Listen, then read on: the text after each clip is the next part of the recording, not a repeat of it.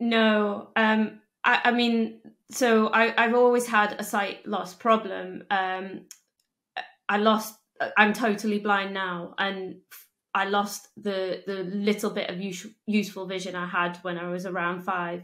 But because I was so young, I it just didn't really register with me, and I think it partly helped by the fact that I was surrounded by everyone in my family who couldn't see anyway, so it kind of didn't seem untoward or anything different to what I was used to. So my mum and both my brothers have the same sight condition, and my father also has um, a different sight loss condition. My mum and dad met at school, um, and when they were when they were kids, that's what happened. If you had a sight problem, you went off to a blind school, and um, you were sort of tucked away and never integrated into society, and that's kind of what my parents have been fighting against ever since they sort of left school.